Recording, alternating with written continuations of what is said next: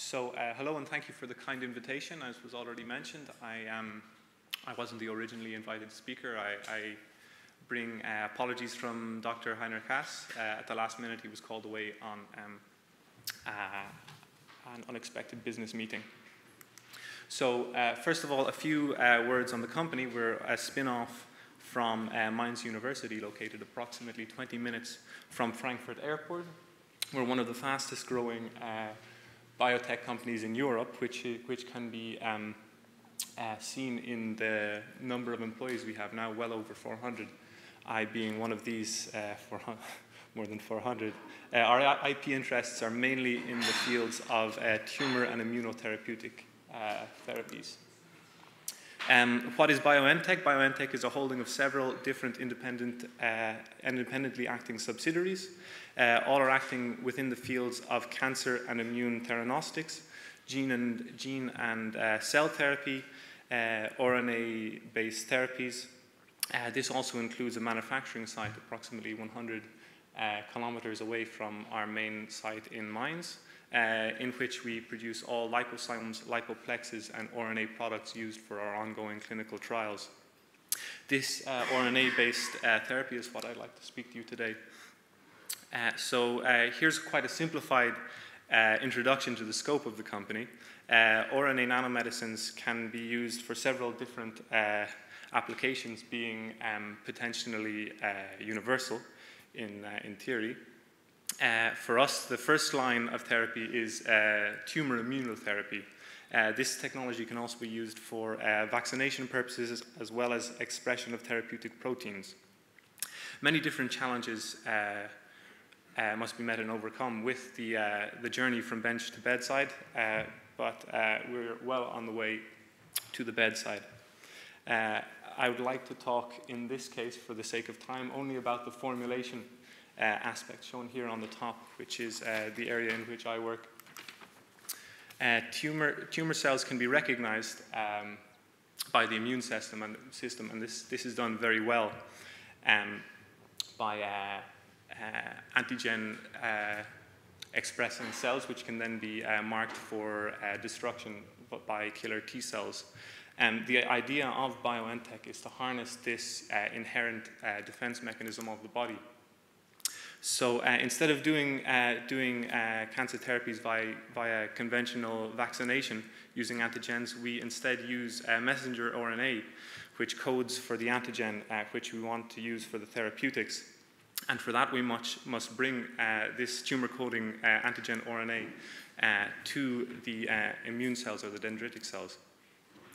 If this delivery process is successful, we can induce a whole cascade of immune responses, including both systematic responses, such as heightened expression of interferon alpha, as well as specific immunoresponses, such as expansions of T cells, which can specifically target cells which present this antigen of interest. One of the key technological challenges of this is to bring the RNA to the cell, the drug delivery aspect. And for this, to date, we use lipid nanoparticles, which allows the direct intravenous administration of this medicinal product. Too far. So this lipoplex nanoparticle, how do we make this? We combine our therapeutic RNA with a lipid carrier under varying conditions to produce a nanoparticle with the specifications which are desired. This can then be mixed with diluent in a formulation and administered intravenously, at which point targeting of the specified cell or organ can be achieved. The formulation research process is physical-chemical, more like a physical-chemical screening with intermittent biological evaluation of the formulations. So currently this development process is done manually to keep the steps as simplistic as possible. So just a few, an overview of the products developed by BioNTech. The vaccines in clinical development currently include FixVac, where a generic mixture of antigen-coding mRNA is administered to the patient, which forms the therapy. An increased complexity can be seen in the EVAC warehouse, whereby certain antigens are matched to the patient's tumor profile. And finally, the most complex of these is the EVAC mutanome, whereby the therapy is completely personalized to the patient's mutanome, providing a completely personalized nanomedicine therapy. So, as I said already, what's currently being used is the kit approach. This is done to keep the product as flexible and fast from the formulation to the patient as possible. This is also done to satisfy the various regulatory requirements of the various medical authorities within Germany and the world. Currently, we've separated the RNA drug product, the diluent, and the liposomes. This is then mixed by the physician and administered, as I said, intravenously. How this is made, the upscaling process to date, it's done under GMP conditions naturally, and the upscaling is essentially an enlargement of the reaction pot with additional quality control steps to regulate particle size and efficacy, shown here in the middle left, which is the multi-step extrusion process, which is used to remove outliers. To the right can be seen our GMP process, our GMP manufacturing facility, and here can be seen a through flow of the liposome manufacturing process. As you can see, it's completely aseptic, and it produces a very active and stable formulation, which can be used on an ongoing basis for clinical trials and also research. So here you can see just some initial images from when the research group initially got interested in microfluidics as the answer to upscaling of processes. It's now almost a decade since this research line has been opened by the group. And indeed, the research interests are not only limited to lipid nanoparticles, also to liposomes, the ready-to-use Lipoplex product, and also polyplexes, which is a newer and ongoing research line within the group. So just a few of the geometries which we use. Of course, we have our nano assembler device shown here in the top with the conventional herringbone serpentine mixing architecture. Also, we have YT and Q-flow mixers, serpentine, herringbone, as I've said, split and recombine, and the one catching our interest most to date is the hydrodynamic focusing, which is showing some very interesting results. Some visualization processes that we use, basic digital optical microscope is used just to confirm very basic mixing behaviors, and also the focusing effect, which can be seen to the top right of the screen. An additional research line that I would like to start is the use of CFD to predict mixing behaviors. At the moment, I've finished compiling the first attempt at this using the open source OpenFoam package. Hopefully, at the next symposium, I'll be able to present some success stories with that. Moving swiftly on to the results to present to you. Here you can see a successful attempt at the synthesis of our liposomes.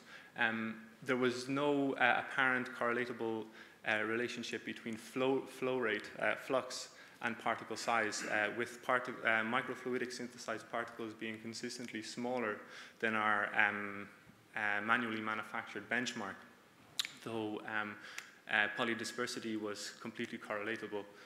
Further options for particle engineering are being tested on an ongoing basis, but these results are very much encouraging us to continue this research line. Again, for process development, the nanosampler is highly useful for high throughput, rapid production of prototype molecules. For this, we combine, as I've said, our RNA product and liposome under various conditions, which is mixed, and the RNA lipoplex is then extracted and then stored either in liquid or solid state, and also lyophilized, which can then be reconstituted at a later date. Moving on now to a study on lipoplex formation using the nanoassembler. Quite favorable results came out from this, including no dependency on flux, on particle size, and thus a rapid synthesis flow rate can be used. No apparent correlation between bioactivity was also seen with this, and at most a slight increase in luminescence can be seen at the higher flux rates. Regarding RNA concentration, a particle size increase was seen, which was accompanied by a slight increase in bioactivity, which is intuitive. Finally, salt concentration also saw an increase in particle size, as well as quite a marked increase in bioactivity relative to the other salt concentrations used, though this was a decrease from the benchmark. Comparable results were seen in vivo with respect to bioactivity between the microfluidic synthesized lipoplexes and the clinic formulation, the benchmark. However, when high throughput volumes were attempted, we did see a clogging effect in the architecture, which required a sporadic flushing of the system to remove this, at which point the system could then be used without a problem. For this reason, we'd love to hear if there's any changes of architectures planned. We'd love to work with you on that. Moving on to a more recent research line on the subject of polyplexes. For the sake of defining them, one can describe them as analogous to lipoplexes, in the sense that a cationic polymer is complexed with RNA mixed to produce a delivery vector for the RNA therapeutic.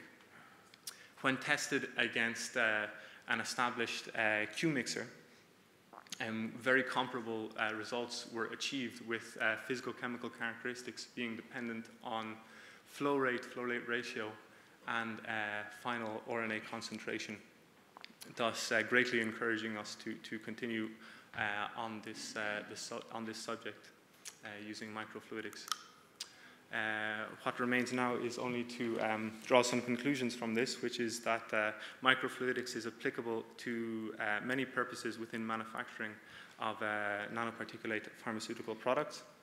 The technical setup and mixer geometry cannot be underestimated with respect to the requirements of the product to be manufactured. Issues such as clogging, as we've seen, may be overcome with a modification of internal geometry. This is a continuing research line which is underway, and straightforward upscaling towards GMP manufacturing can be realized in the foreseeable future. With that, I would like to acknowledge and thank my colleagues and friends at BioNTech, and thank you very much for your attention.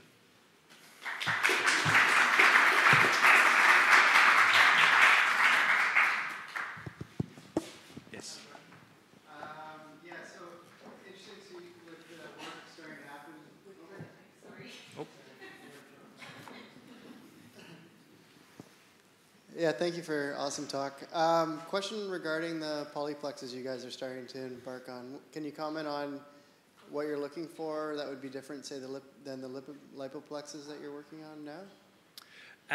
Well, for one, it's a different delivery pathway. So this would be one thing. The jury is still out with respect to toxicity, but it's very much an open research line showing a lot of promise. Cool.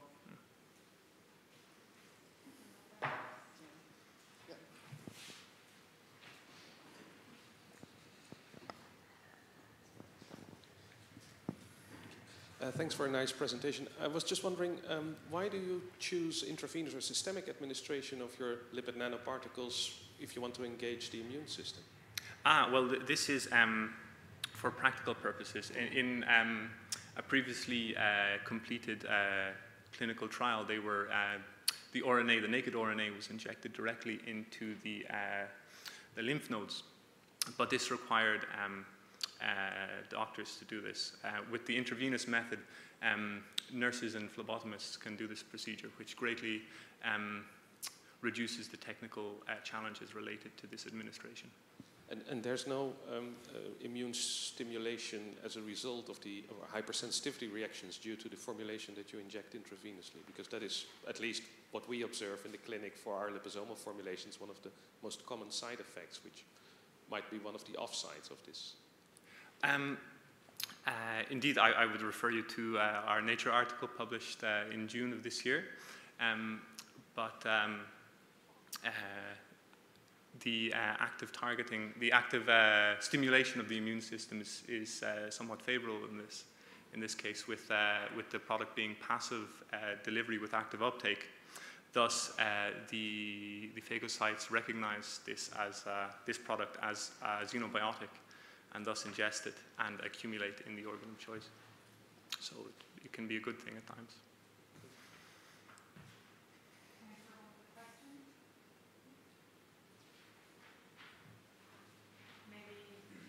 Yeah, go ahead.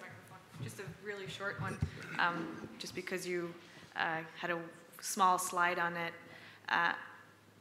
The choice of using polymers to create polyplexes, what is your actual rationale behind it?